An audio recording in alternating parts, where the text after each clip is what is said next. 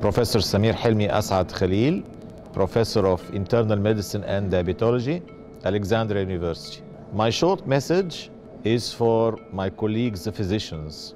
The rate of amputation of lower limb in Egypt is 4.4%. This is a very high rate.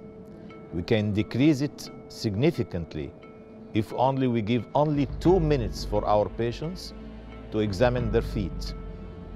Inspection of the feet, palpation of the feet for tenderness, for hotness,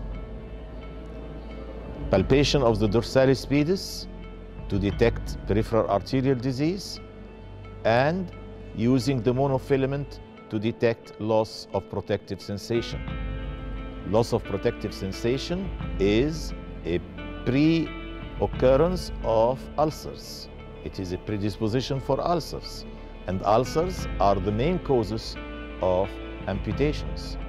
So please, give an additional 2 minutes for your patients to save their feet by inspecting it, feeling it, palpating the dorsalis pedis, and doing the monofilament for detecting of early nervous affection.